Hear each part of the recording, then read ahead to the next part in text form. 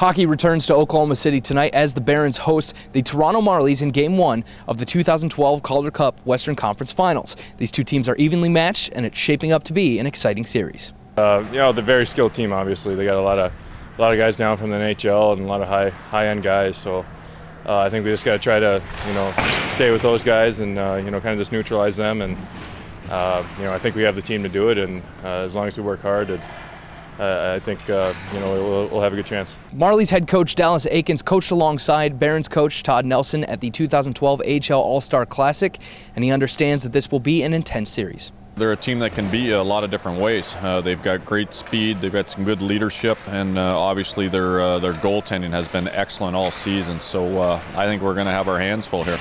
Statistically, the top two goaltenders of the regular season, the Barons' Jan Denis and Toronto's Ben Scrivens, have nearly identical goals against average and save percentage. Both guys give their team a chance to win, and we haven't seen Scrivens a lot, obviously. Like we only played them twice, and so the thing is that they're getting solid goaltending, so are we. Both teams play very similar as well. Like both teams play pretty aggressive, so it should make for a pretty exciting series. It could be some exciting hockey. Ben Scrivens has had an excellent year.